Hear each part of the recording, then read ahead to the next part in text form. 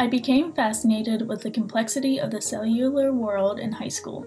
In college, I decided to pursue a Bachelor of Science degree in biology. During my time in undergrad at Ohio State, I conducted cancer research in the Roy Chowdhury Lab at the Comprehensive Cancer Center. At the same time, I discovered a new passion as I pursued a minor in architecture.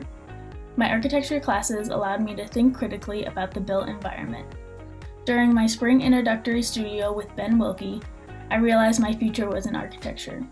I completed my undergraduate biology degree because I love science, and I was also hopeful that when I started my graduate journey in architecture, I would be able to incorporate my background in biology in different ways.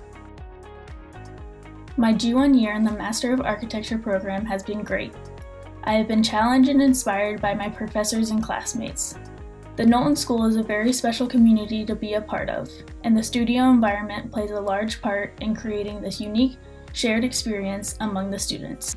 The structure of the studio also allows for a lot of direct contact with faculty, especially during desk critiques as you receive guidance on how to develop and improve your projects.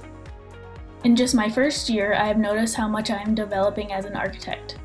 My model making skills have improved as I have become more proficient in design work that utilizes Rhino software, laser cutters, and even the woodshop's CNC mill. I have also learned how to critically present the work I produce. Reviews with faculty allow me to gain feedback and insight on my projects, to see possibilities I might not have considered, and to understand how I can improve my design work. Coming into the Knowlton Graduate School with a non-design undergraduate degree allows me to approach architecture from a unique perspective.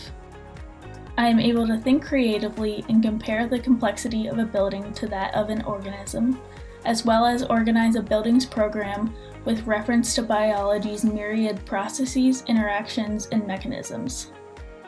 I am excited to see how the intersection of biology and architecture will help propel my future career and sustain my journey to evolve as a student in ways I never imagined.